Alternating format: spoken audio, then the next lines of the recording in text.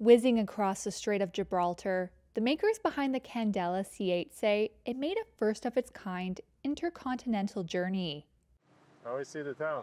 The electric boat completed a 24 nautical mile trip from Sotogrande, Spain, to the Spanish enclave of Ceuta in North Africa in just over an hour, matching the speed of conventional fast ferries. The Swedish company said the boat is designed to fly above the water on 2 hydrofoils, reducing drag and cutting energy consumption by 80% over conventional fast vessels. Julian Erskine is Candela's senior motion and path planning engineer.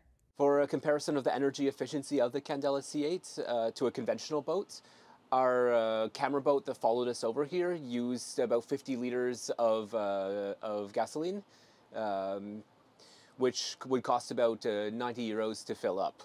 The Candela C-8 used 40 kilowatt hours of electricity, which might cost around 8 euros on the market, but which has been supplied courtesy of the port authorities here in Ceuta.